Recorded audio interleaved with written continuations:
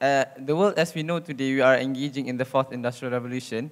And we know that the usage of AI to be implemented in everything that we do is becoming more and more significant. And we do know that Malaysia needs to be part of this fourth industrial revolution. And we know that with the enthusiasm of youth itself, we are going to propel forward.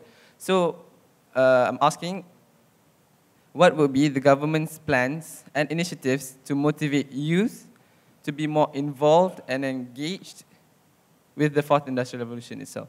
Obviously, we must have a good education system that stresses the need to know science and technology and mathematics.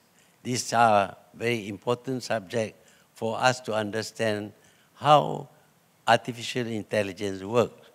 At the moment, of course, we are trying to, but we are not still left far behind by many countries. We have some help coming from Alibaba, for example. They have mastered the essentials of the artificial intelligence. We would like our schools to focus on that. But of course, some people say that we would be neglecting Islam.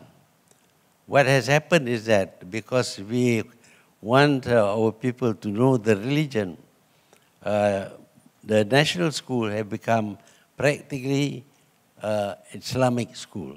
They are not focusing on the kind of knowledge that you need in order to adjust and accept new technologies.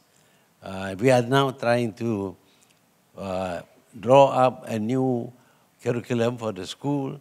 We will give proper attention to religion, but we cannot expect everybody to become a priest or an ulama.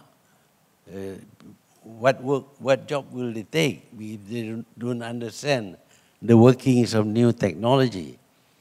But new technology also comes to us not in our language.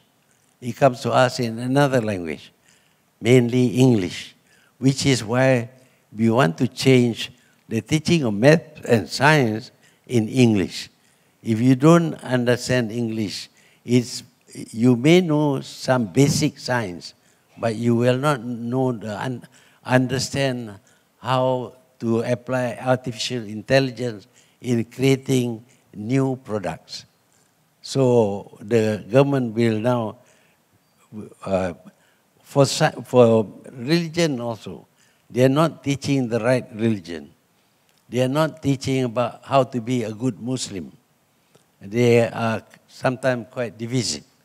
That has to be corrected. But we must focus on this new sciences, in particular the work of,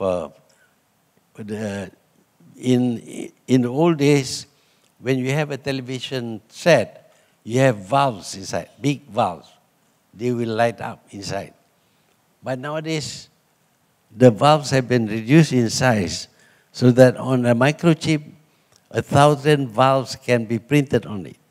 So how does it happen?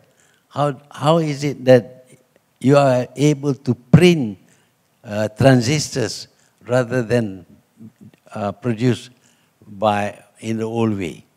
So our education system must switch more towards science and math, without, of course,